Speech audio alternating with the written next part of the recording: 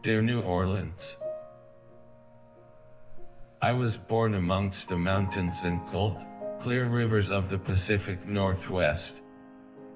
A place that is different from New Orleans, in seemingly every single way.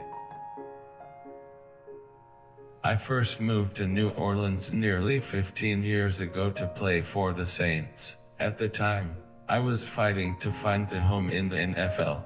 A decade and a half later, I can proudly say I am a New Orleanian. New Orleans is a small city which resonates of family. Dysfunctional at times, but surely a family. It seems a normality now, but while exploring those first few years, I was astonished by the closeness of the families I met. I love New Orleans, but I understand that this city is not for everyone. If you're a clean freak, the city will likely give you hives. If you're intolerant of creative expression, the city will overwhelm you.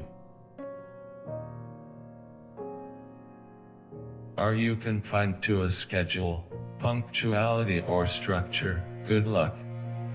If you're the reclusive, solitary type, the city will open you up like a can of sardines, or maybe a lotus flower. If you're vaunting or spotless, the city will expose your humanity and promptly celebrate your stains. If you're the type of person who surrenders when adversity strikes, you won't last through hurricane or football season. In 2011 I was diagnosed with a hurricane of a disease, ALS. Terminal, death. 2 to 5 years. Like this city's levees in 2005, my invincible body has failed me. But like the residents of a city built 5 feet below sea level, I choose to be an idealist. We simply must be steadfast, maniacal idealists.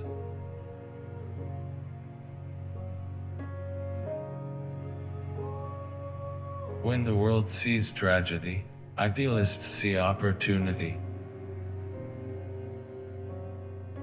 When the world folds its hand, idealists double down.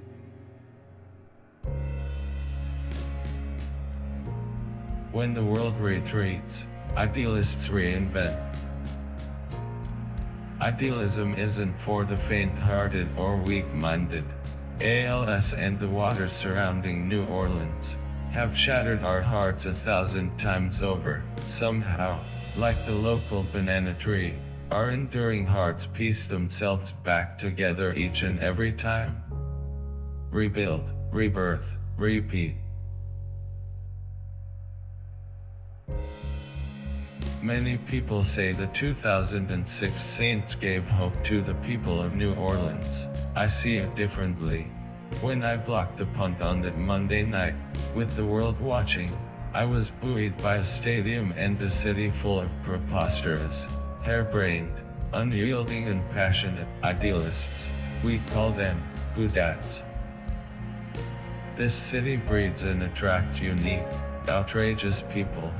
Bedraggled people who are honest enough to consecrate their shortcomings. Innovative people who see opportunity where others see chaos. Humble people who honor the mosquito and the cockroach. Transparent people who will share with you, whether you like it or not. Persistent people who rebuild when their city or their lives fall apart. Fierce people who protect what they love, and love a great deal. I helped win the first playoff game in Saints history. I have a Super Bowl ring, and a 9-foot statue outside my old office, the Superdome.